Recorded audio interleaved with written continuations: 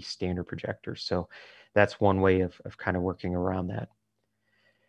And then the other feature to look at on the projectors, does it have projector controls built into it? And what those controls will allow you to do possibly is to turn on and off the projector through FPP. And I guess I should have said in the beginning here, I'm making the assumption that if you're watching this, that you may have some familiarity with FPP and X lights. If not, this obviously I'm not going to walk through all the features of FPP, but there's obviously a lot of great resources on that. But one of the great things in FPP is it does have the scripts for you to do projector controls. And when you look at the FP plugin for projector controls, there are a list of projectors that are already have those scripts built into them, into FPP.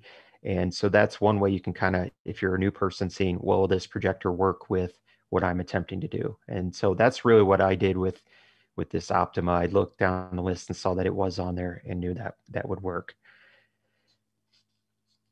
Now, those projector controls are nice. They're not necessary. You could still turn a projector on manually on and off, but it is a nice feature to have. On the back of the projector, if you're using these projector controls, it comes in a couple different ways to control those. One of them is through this RS-232 or this DB9 serial connection. Now, they look similar to a VGA, but they are not the same thing. So don't get RS-232 and a VGA pinout confused. So those RS-232 would require an adapter cable, which I attached an image of the one that I have, and that connects your Pi to the actual projector, and that is how it's allowing you to turn on and off your projector. The other piece that you may need is this null modem adapter.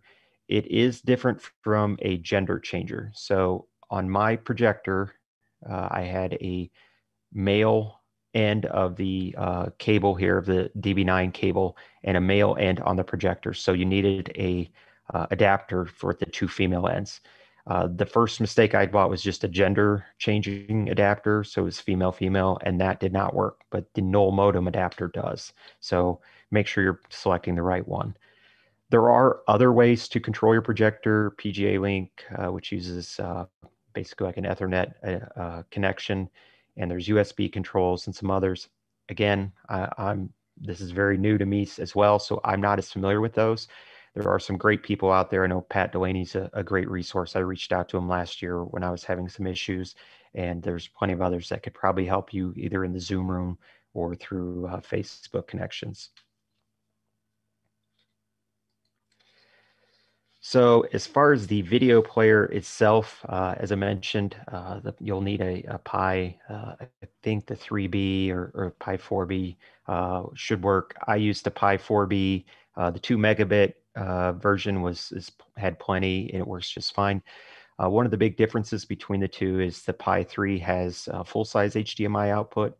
So if you're going to use the Pi 4, you're going to need a micro HDMI video output. Now there are 2 micro HDMI outputs on the Pi 4.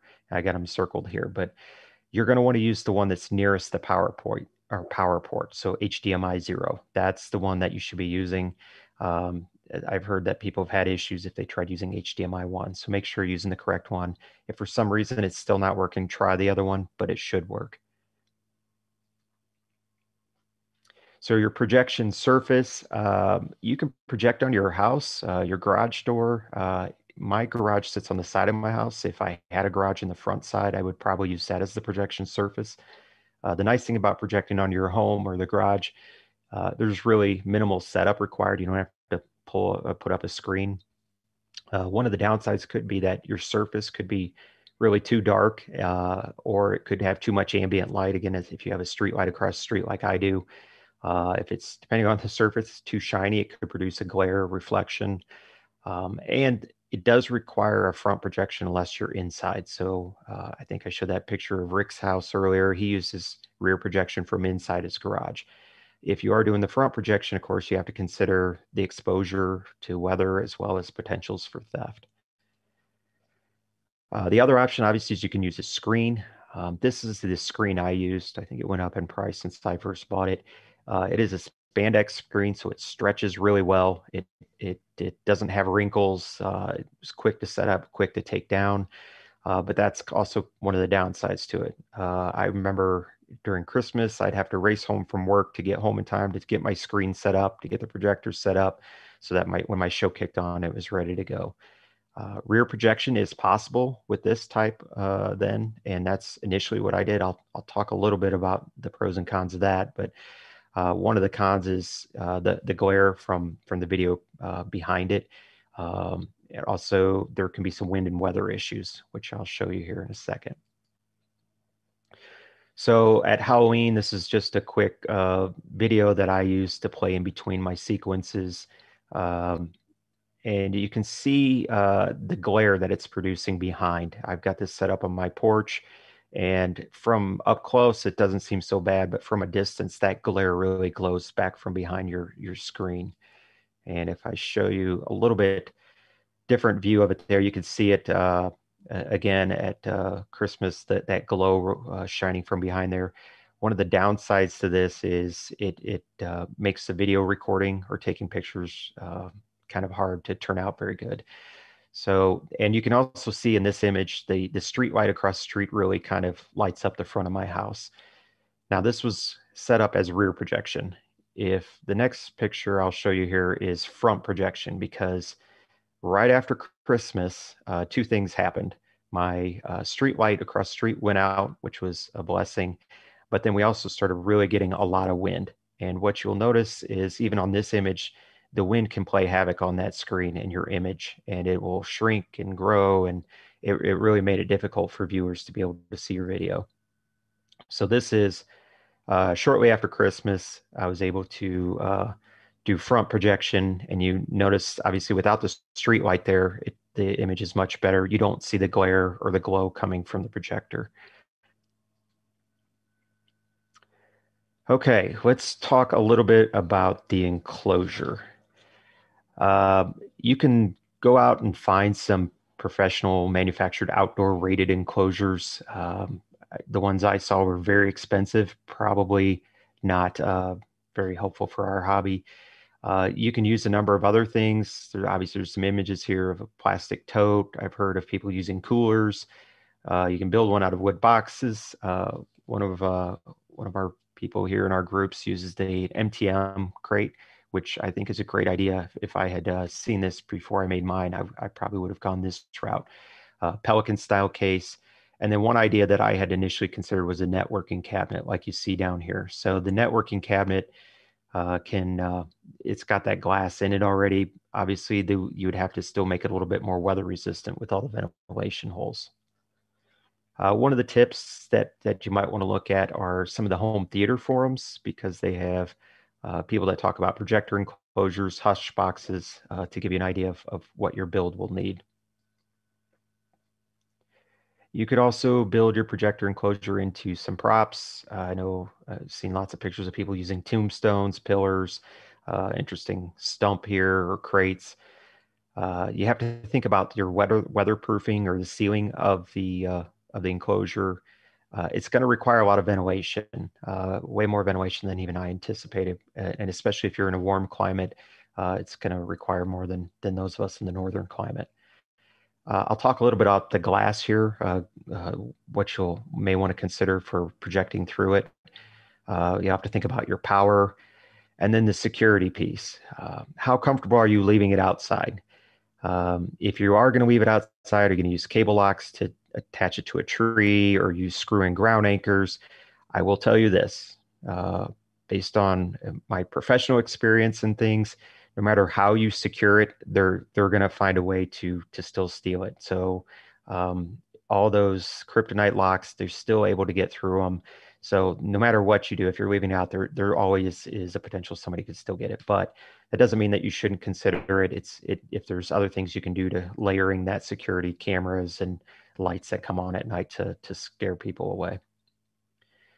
The other thing, if you're going to take it in and out, you'll want to make sure you have that consistent placement to reduce your setup times. So let me talk a little bit about my enclosure. What I ended up using was a Pelican style case. And this was a case I was actually got at clearance at Sam's Club a couple years ago. It was only about 20 bucks. So I just had it sitting around and I thought, oh, this is a perfect use case for it. So it's 18 by 24 by 8. So you want to make sure that you give it plenty of room for that air to circulate around it. I added 3 large bud vents with fans. I had 1 intake and 2 exhaust ports to try to get that hot air out of there and still bring in the cooler air. I will say that I had to add a third or another fan, a USB fan. I just set it on top of the projector right in the front because the exhaust for my projector still was kind of blown to the front of the case and wasn't quite getting out. And it was basically shutting the projector down. If it overheats, it'll just shut down. Here's where I'll talk about the glass. So when I was on home theater forums, that's where I learned about this stuff called port glass or home theater glass, also called whitewater glass.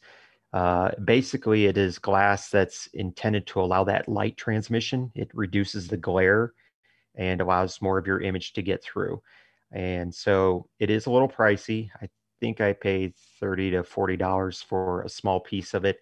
And as you see, what I ended up doing was attaching it to the front of my case after I drilled the hole with a hole saw. I used nano or silicone tape, and that seems to have made it pretty weatherproof. But that allows that light transmission to go through. And then obviously you'll need your Pi in there to control the projector and some type of power inlet, some way to get the power into the case. I used one of these power ports that you can find on Amazon or eBay. And that way I just plug in an extension cord from the outside and then a small power strip on the inside to control the projector and the Pi. So the projector controls, as I mentioned, this isn't a necessity. You can manually turn on and off your projector every night. It's a nice feature to have, but not a necessity. You do need to make sure if you're going to shut your projector off, don't just use a Wi-Fi connected outlet to shut off the projector because they do have a shutdown period where the fan is running to cool it down. If you just take the power out of the projector to shut it off, it's going to burn out your bulb much faster, may lead to other issues. So if you haven't ever looked at the projector controls in FPP, you'll want to go to your content setup tab and drop down to the plugin manager. You should see the projector control plugin in there. Make sure you download that into your FPP. Once you do that, you can go to the input output setup. And when you get to the input output setup, you'll see it looks very much like this. There's an enable plugin. You'll want to make sure that box is checked.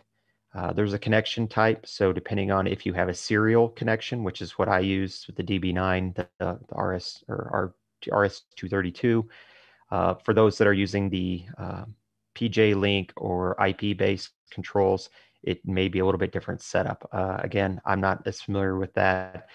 This is the way I set mine up. Once you do the serial setup, you'll be able to hit the drop down for the projector. It will give you a list of the different projectors. And as you see, that's my projector was on the list. And from there, you're going to see these baud rate, char bits, and stop bits. If you Google your make and model for the projector that you have, or if you have the manual, what you see here is a screenshot of the back page of my manual that actually gives you this information. So the baud rate was 9600. The data bits or char bits was 8. It tells you that your parity is none, so you can fill in that box, and it gives you your stop bits as well. So that should be what you need. You'll want to save your config, and then you'll be able to go to the next step. Once you do that and you restart FPP, if you go to your scripts tab and look on there, you should see something that looks like this. These are your scripts for your projector. Again, the ones you'll probably use the most are the projector on, projector off. You may need the source ones such as HDMI or digital or video.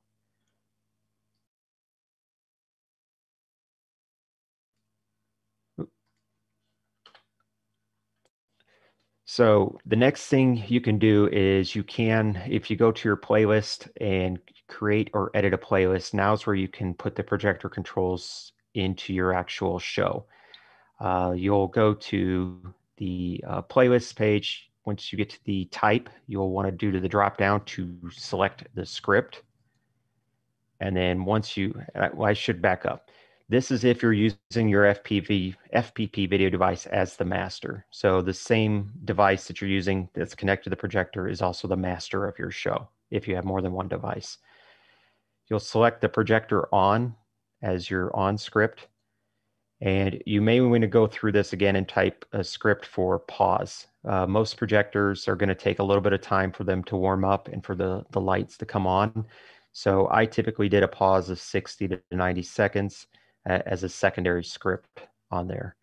And again, as I mentioned, depending on your projector and how it's set up, if it remembers the last settings, you may need to add a video or HDMI or other source to make sure that it's pointed to the right output. Now you'll want to move these probably to your lead-in for your playlist. That is because you only want it to go through this process once. That way, once it comes on at the beginning of the night, it stays on throughout the course of your show and you leave it that way. However, you can go through the same process and add the projector off script and put that in your lead out at the end of the show. So at the end of your show, after it's all done, the last thing FPP will do is play the projector off script. It will automatically let your projector do the cool down, and then it'll just shut off and you should be all set. And it should do that on its own every night at your whatever time in your schedule that you set it. So that was if your device was the master. So in my case, mine was a little more complicated. As I mentioned, I use a Culp controller. I used my Culp controller was my master, and the Pi was actually my remote. So the video was attached to my Pi, which means I couldn't do the scripts the typical way. So if you are running your video as a remote, you'll need to do a little bit differently. You'll have to use the FPP command type. So when you hit that drop down, you'll still get the option to run script that you'll see here. And because you're using multiple devices, you'll want to click multicast and then enter the IP address of the remote video device as a host. So this is on you're using the FPP from your master device, but you're going to be running the script on your remote from your master device. Now, once you do that, you can select your script name, which is projector on or projector off if it's at the end of your night, and you should be set to go. And as you can see here, here's my lead in. I've got a run script, projector on, a pause script for 90 seconds, and then it plays basically a short intro before my show gets started. Some other FPP settings that you'll probably want to make sure you have on there under your audio video tab. You want to make sure your default device video is out HDMI. You also probably want to have that blank screen at startup under your system so that it's not projecting all your startup information when your projector turns on.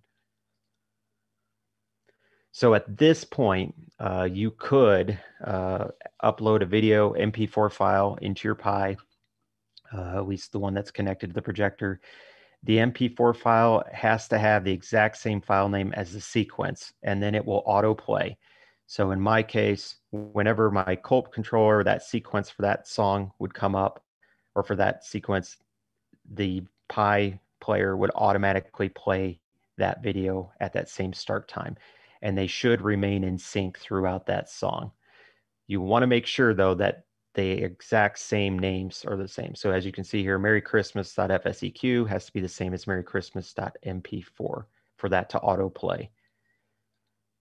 Do not use special characters in your file names. As you can see, I had like a dash in one of my file names here. That can cause some problems from what other people reported. So make sure you're keeping special characters out of those file names. So once you do all these things, you should be all set to go. You can create a playlist, you can add your sequence and media. You can see here the script is for projector on. There's a 60-second pause. You play a video or you play your sequence and the video uploads with it and it should play. And then after the end, it should have your projector shut off for you. So that works again if this is the master. If your video device is a remote, You only need the MP4 file saved on the device. You do not have to set it up as a playlist. It'll autoplay with the master as long as you have that multi-sync set up. So that is the basics of it, but I do a little bit more, little bonus step here.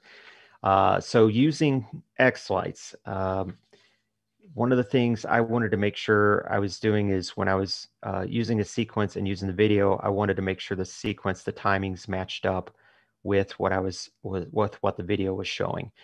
So what you can do is you can add a null controller into X-Lights, as you see here, and you're going to use that to tie your video device to if you're not using it as the master.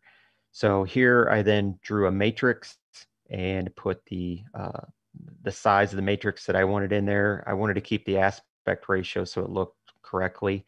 And then I attached or assigned that to the null controller. So basically, this matrix is not going to impact your controller. It's assigned to a null controller. I only use it for sequencing purposes to see what the video will look like to the lights as I'm sequencing. So when you place that video effect on your matrix and you add your videos to the sequence, then you can see all those things together. So why do I do this? Well, what I'm trying to do is, again, match the timing, complementary motions, color themes. You may want to add blank portions of your video, your MP4 video, so that you're drawing the viewer's attention to the lighting, not necessarily the video when it's appropriate. And you're thinking, well, that's a lot of trouble to do this. But as I mentioned earlier, one of the cons to using video is it can draw viewers' attention away from the lights themselves. So it's really trying to make sure that things are cohesive, that things are working together, and that it's not distracting to the rest of the show. And a perfect example for this is I like to use Tom Bet George, his Disney Princess sequence. Whether you're a Disney fan or not, if you go and look at this sequence, and just from the still shot, you can see the colors of his video. Now he's using a matrix, not a projector, but the colors he's using when he sequences match the color in the video and vice versa. And he uses emotions and he uses all these things together to really make people feel that it's all one part of one synchronized show. So I think it's kind of helpful to see those things together for the viewers who are watching these. And here's an example just of a quick one I did for my intro to my show.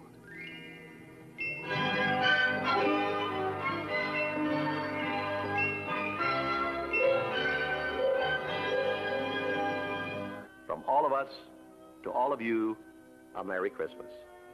Okay, Miss Tink, on with the show.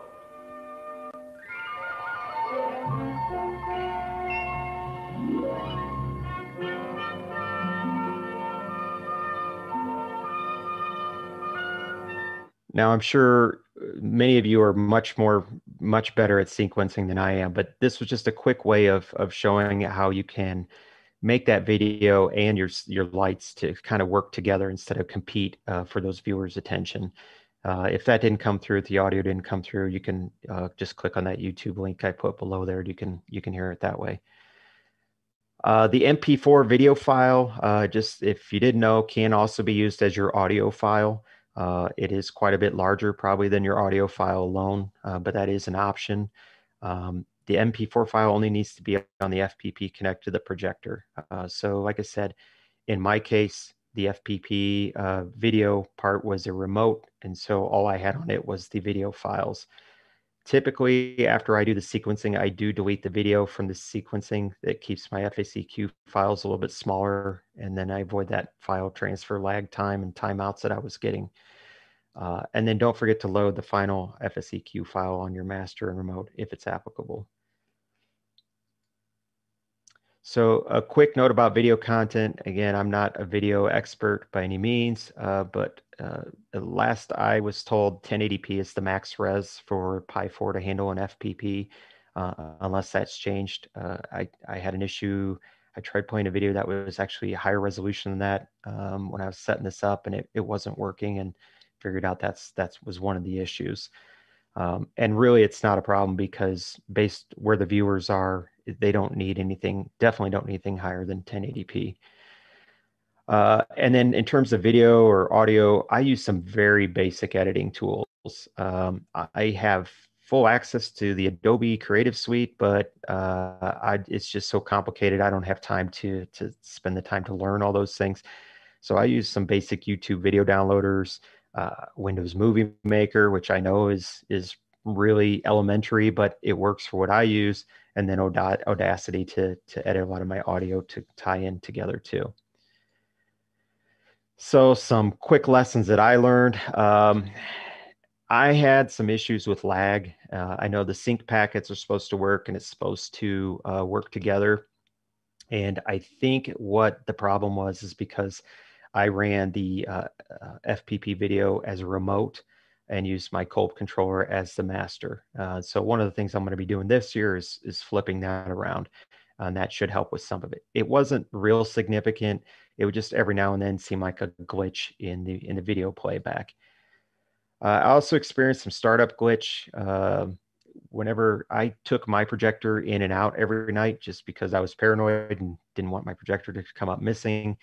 And so when you'd set it up and I boot up the projector or plug it in, at the time it was FPP would play the script. It would start up the projector, start up my Pi, and then for whatever reason, it wouldn't. It would just give me a white screen. So then I'd have to reboot the Pi, and as soon as I rebooted the Pi remotely, it worked just fine. So there was a little glitch with that. I never did quite figure what the issue with that is. But once it was fine, once it was set up, it worked fine. So it was just at the beginning of the night. Wind. The screen, the screen that I used, it held up great. It took a lot of wind, but pretty much anytime the winds got over about 10 miles per hour, that screen was moving and it was really distracting to the viewers. So when I ended up moving the screen and attaching it to the front window instead, so that it was stabilized, it couldn't go anywhere, that really helped quite a bit. So what I plan on doing this year is I'm going to try using like a 4x8 sheet of Coro and just putting a flat gray, light gray paint finish on it so it doesn't be too reflective, and then just attaching that to the window frame to use that as my projection surface. And one of the great things was when the street light went out. So I'm hoping that somebody takes out my street light this year before my show starts. So it really made a huge difference in what you could see. So with that, that was just a quick rundown of what I did. Again, I'm not an expert, but I'm willing to answer whatever questions about my setup as I can. So I've got a comment and a question. Yep. First off, what about HDMI control? I know the projectors are getting smarter, and there's communication over HDMI. I'm not sure there's libraries, maybe third-party non-Falcon library for it, but what about that? You know, again, I don't have all the answers to that, but I know Pat Delaney is a huge help on that, and he helps manage those scripts. So I would certainly reach out to him. And I was trying to keep it as simple as possible as a new person. That's why I looked at what projectors I knew already worked with FPP, and so that's why I used that. But yes, I know that there are ways to control the projector via web-based interface and some other ways as well.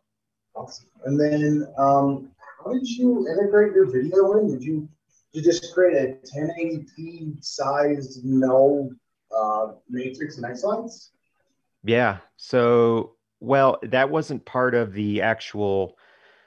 You could make that part of your sequence, but all I ended up using it for was for sequencing purposes. So that when I was making as you saw in that intro video, you could see the motion and the effects and how that worked with the video and to get the colors to match. So that's what I used it for. That's why it was just set up to a null controller. I believe there's something similar is how you use it for a virtual matrix. So you slap in the video first, then you plug in, then you start your sequencing, make sure everything's going good. Yep. Okay, yeah. cool. And then the timing, that way your timing worked all together. I love the seamlessness. Oh my goodness, it's seamless. Yeah, and again, for perfect example, Tom's sequences, he does a lot of that where all the effects all go with the video. I mean, it works great, and I think it really helps the viewers kind of tie everything together rather than just some videos slapped onto the show. I'm on the call. This is Pat. I'm on the call. I don't know if you can. Oh, there you are. Yeah. I have the right microphone input set up. Ouch. So Pat, you could probably answer those technical questions on the script stuff because you're the one that helped me. Right. So Ben and I wrote the projector plugin probably like 5 years ago. So as people have new projectors, if they can't figure them out, they send me or Ben an email and we figure it out and we add it. So there's not a direct plugin that does the CEC, the HDMI CEC, but because not all projectors support that protocol, but there's other people that have used it, and I was looking for the information because it came up earlier today. You can download you can do an apt-get for the bits that you need, and it's just a script. Now, I never got it to work with one of my PC monitors that had an HDMI input because it didn't have that. It didn't understand the protocol, but I did plug it into a 56-inch Samsung monitor, and I was able to turn that monitor on and off. So you just kind of got to mess around with it. I think maybe what we should do is what I should do is slap together a little a how-to document to use that. But there's other people that have used it. Paul T. If you go to the Zoom room and if you ever ask about it, there's plenty of people that know how to set that up. I did it once. I was playing around with it, but I didn't need it because I have the projector plugin and it works for me because I wrote it. So, well, Ben wrote it and then I tweaked it.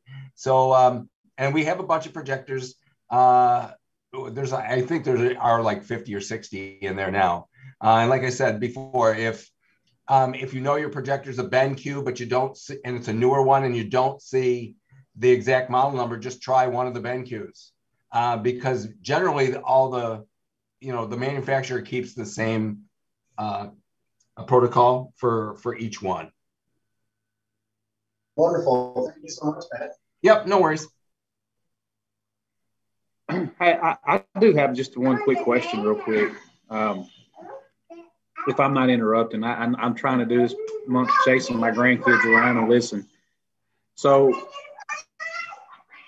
you have the master FPP. Do you put the MP4 if you're going to run a remote MPP on the MP4 on that one?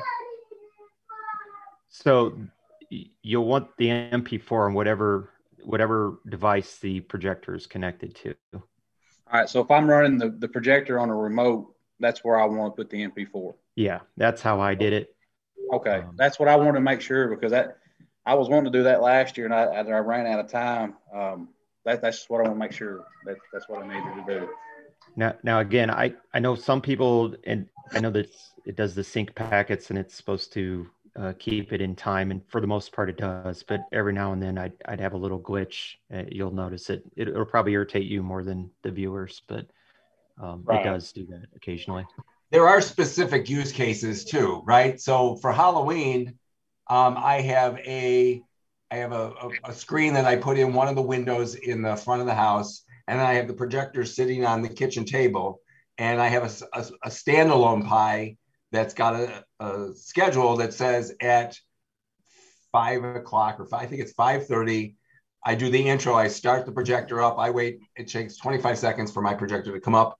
I wait that, and then it just runs a loop of the scary skeletons thing that there's no audio to it. It's just skeletons that are dancing around the house and this and that and the other thing. And it's all completely standalone. So you don't have to do like a master remote, and because you don't even need your Pi master to start that, because if all the FPPs are on your network and they have access to time, they start the same time, and this is just the loop that runs. There were some issues with multi-sync and video last year, depending on what version of FPP you were running at the time and when you updated. I think we've got that all squared away because I do a lot of the FPP multi-sync testing for video. I got, you know, 3 Pis in the back with monitors connected, and they just constantly run loops and with the same video, and it's all running in sync. So I think we've got that ironed out, but I know that there were a couple of issues depending on the version that you were using last year with sync. Yeah, I didn't. I think I stopped updating FPP in October. That sounds about yeah in that area, but yeah, because I didn't want to mess with it before as the show was starting. Chicken. No, I'm kidding. Yeah. It's always good to upgrade in the middle. So there's a couple questions in the chat, one of which has to do with if they get any kind of dew or moisture in the box. Is that an issue, or what can they do about that? I think again, I didn't leave mine out, but it did have, and mine was on a front porch, so it was somewhat protected from the weather. But I think if you have the airflow flowing through it, that should help with some of it. And then again, if it's pretty weather tight, you shouldn't get too much moisture in there. But again, I'm not in every climate. My climate's different from somebody who lives in Florida, and it's completely different down there. But maybe somebody else who's on here has a different experience. I'm not sure. And somebody asked, do I need can I run projection videos through Lightorama on the computer? That's again another one I'm not familiar with. I can speak up to that. I currently do that. I'm getting away from Lightorama this year, but it's a pretty simple process. And when you make your sequence, you just make it a video sequence, and then you plug it right into the side of. Well, I use my laptop, and I just run the cord right out. And you have to enable that video. And so in the Lightorama sequencing software, there's one of the tabs, I can't remember which one, but as soon as you hit enable the video, whenever your playlist is going, the video will automatically come on. So for whatever song or your sequence you're doing, as soon as the next sequence goes, it plays the next video. So it's really simple to do, and it works out well. Okay. I did have a question myself. So I project faces onto pumpkins. I make singing pumpkins every year, but I'm interested in adding a second video. So I would essentially be using more than one projector. And would it work to be able to do that as long as I use as long as I name the media file the same? They'd be different videos, but if I name them the same and put them in different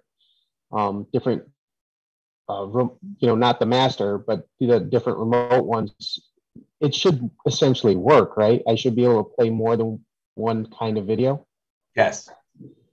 Okay. That's good to know. And do they need to be the same length and time as the sequence? Yeah. Only you wouldn't want your second one longer than your whatever the master one is, right? So if your master show sequence is 1 minute and one of your videos is 1 minute, but your second video is 1:10, it's still going to cut off in a minute, right? You can't go longer than what your original show is if you're using multi-sync, because it will start the next video. Okay, that's great. Thank you. Okay. And then I was thinking, it came back to me when you were mentioning that you were having issues sometimes the first time it played after powering down. Mm-hmm. There's a setting in Pi Player that when you're configuring it to force HDMI on, because what happens is if the Pi comes up and the projector is not running yet, it doesn't know what resolution to set the output of the Pi on. So sometimes it will not respond right. So when you reboot, it comes up because your projector is already on. So isn't there a delay boot feature? And isn't there a way to, I thought there was a delay boot feature or something in FPP. The delay boot is to the FPPD process coming up, not the OS. The video problem is it's at the OS level. It's the operating system level. So what you can do is you set, keep video by default, but you can also set the resolution. There's a drop down where it says default, but you can set the resolution to force it to HDMI, and then you don't have to worry about it. Then if the projector was slow coming up or wasn't on before the Pi booted, you should be okay. Okay, I'll give that a try. I got a question. In regards to your your configuration setup on the FPP for the resolution, what's the typical, what's the average setup on that one? So just like say 1080p. I don't need to go any higher than that, Like is it like 90 by 120? Is it, on the matrix type of? You mean in a virtual matrix or just? Yeah, for a virtual matrix. Like say, projecting onto the projector. Well, if you're talking about for reference for editing, that's one thing. But if you're building a virtual matrix that you're gonna project out your projector, a lot of folks were just doing, instead of 1920 by 1080, they were just doing 192 by 108, basically knocking the last zero off. Okay, yeah, 192 by 108. Okay, good to know. And then that actually increases the amount of rendering time and everything else. Do you guys do that on the X Lights, or do you guys just do the editing on a video and then put it on there to kind of match with the sequence? The way I did it was I kept the MP4 file on the in X Lights just as long as I was doing the sequencing, and then once I had my sequencing down, I deleted it from it, so that way the file's small. All right. Well, we've got about 5 minutes before the next session, which is going to be, looks like Mr. John Storms. So if there's any other questions, we'll take one more question. I got another question. Have you guys used FPP remote with that? Because I've had it, but when I found that when you integrate it and then when I do it via X Lights and push it over to my Pi, the quality of the picture and the movie compared to as if you were uploading it directly to like the Pi is totally different. I didn't use FPP remote just because I didn't want to complicate things any more than they already were for me, but maybe somebody else did. Awesome. Yeah.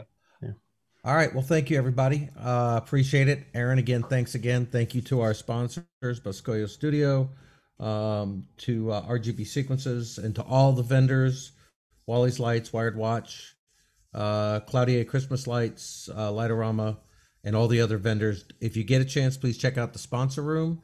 The vendors are showcasing any new and innovative products, and there's also some discounts going on this weekend. So make sure you check it out. So thank you.